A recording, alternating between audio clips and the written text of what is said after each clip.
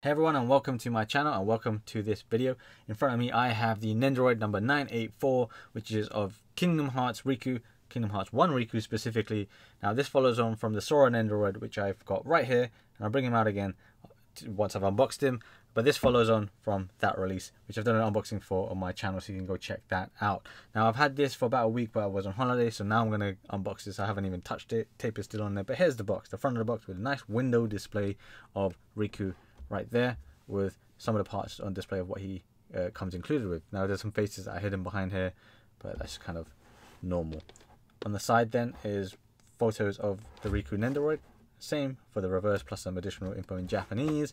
This side is very similar, now showcasing the Sora one, which is sold separately, and then on the top is also Riku. So it's a similar box to what you'd found in with Sora. So I'm going to open this up right now and let's see what he looks like out of the box. Here's Riku out of the box. Now he doesn't actually come with a lot, which I thought he would come with a bit more things, but hey ho, here he is anyway. So here's the figure, his one additional face, one pair of additional hands, and then the Keyblade, his other weapon, which I've actually forgot the name of right now, and then the two play wooden swords that him and Sora are playing with in the beginning of Kingdom Hearts 1. But here's a stand as well that almost all Nendoroids come with. Now I showed this in the Sora one and other Nendoroid figures that I've done.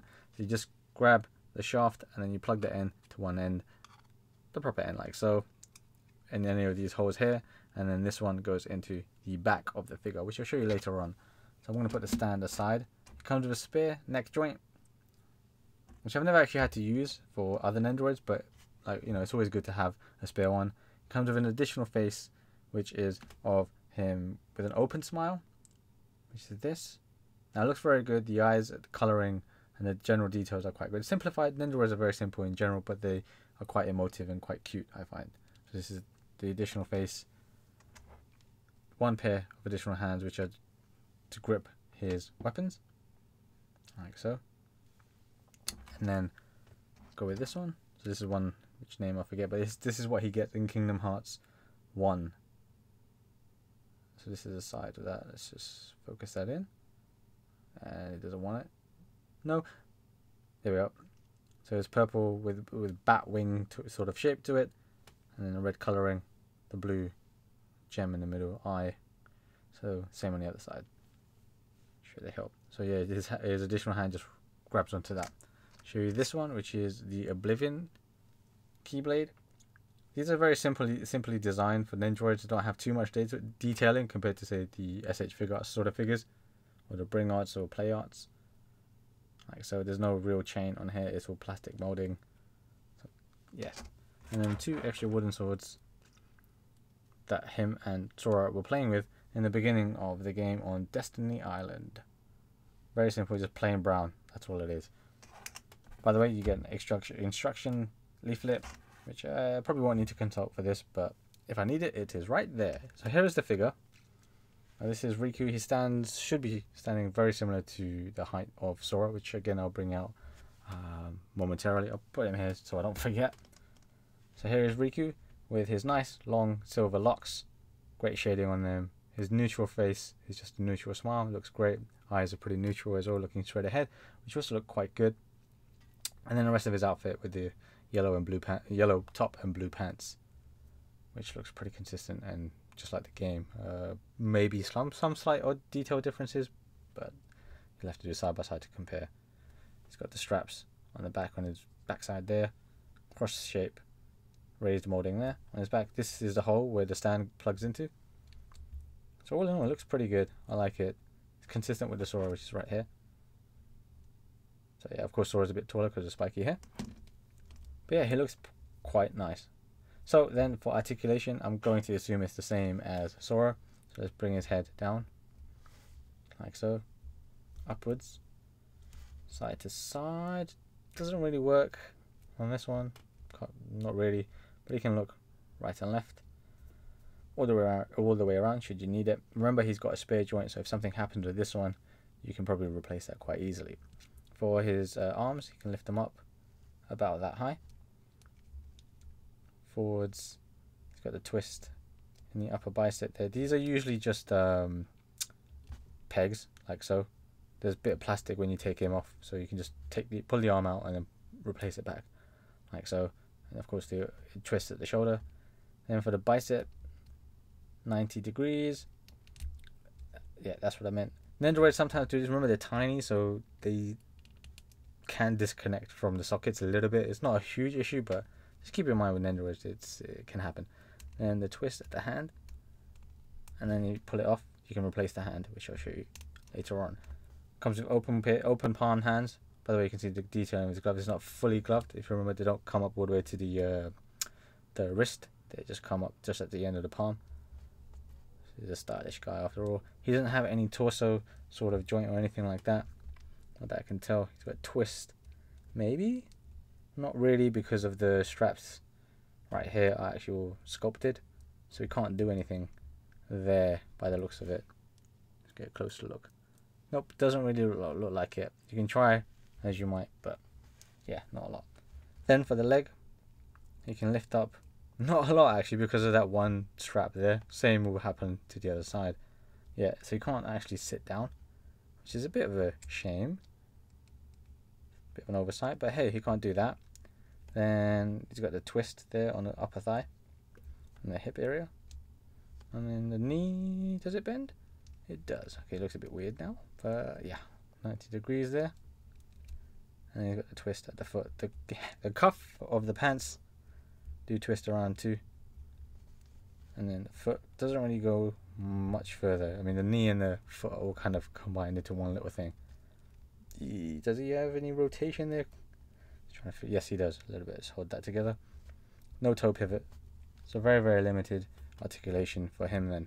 It's an Nendoroid. It's a very tiny figure. They're only posable to a certain degree anyway. But it's enough to kind of get some cool, cute little poses out of him paired with Sora. So that's the articulation. Let's bring out Sora. See how they look together. Holding hands. So yeah, look. Looking at them both together, they look very, very cool. I mean, I've got a very serious looking Sora facial expression on him right now, but they look very, very cool together, side by side.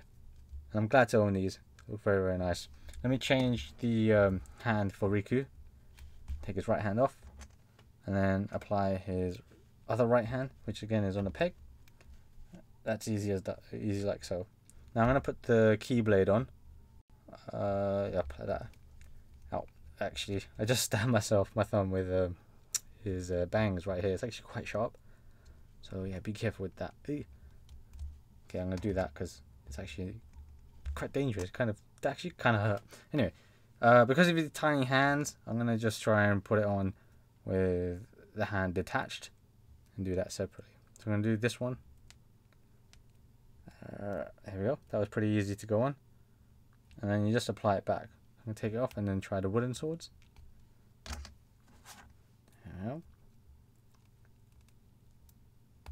Yeah, you have that go into place, and then yeah, just replace all the pieces back. This here a bit. And just want to stab my thumb with this hair, right here and here. They're pretty sharp actually. So yeah, and there we go. That's Riku holding his weapon. And then we can replace his face. Now the face, I'm assuming, is going to be the same as every other Nendoroid. So you pull off the front of the hair, then you have access to the face. Pull it off like so. Grab the other face. He's only got one other face, and then you just align it, push it in, replace the hair, and there you go. So there we've got Riku smirking. Now I think I know which kind of smirk they're going for in the cutscene. He does this kind of grin. So it's a shame he's only got one extra face and not two like Sora has. Sora has a sleeping one as well. But Riku, yeah, he's just only got two, which is a bit of a shame. So there you go. Very simple to replace. Very simple to replace the face and the weapon. And you've got choice of 3 to use. So you've got Keyblade, the wing Keyblade-ish thing, and then the play one with the wooden sword. So he's pretty bare bones actually. I find he doesn't come with like a power proof through that Sora does. But you know what? It's okay. It's not supposed to be a figure with tons and tons of stuff, but it's cool. Yeah, not much more else to say about them. They look both great together as a pair. If you do have one or the other, I think you should definitely complete it and get the other one that you're missing. I got mine from Nin-nin Games this time. Actually, I got mine from. It's been out for a couple of weeks. It shouldn't be hard to get right now. Still, it should still be available for retail. It's probably about 4,000 yen, around that much, from most import sites. You're gonna pay a lot more if you go with Amazon.com, because you end up paying a localized price there. So try and avoid that if you can. Otherwise, yeah, you should try and get them, pick up both of them, and take some amazing photos with them. In the meantime, thanks for watching. Do check out my channel and videos for many other figurine unboxings and opinions, and a look in general at what's out. Sora has already been covered before a couple of weeks back, so take a look there. There's also figure arts videos for him there. If you like this video, if you like the channel, if you like the content, you know what to do. Like, share, and subscribe. Thanks for watching, guys. Peace.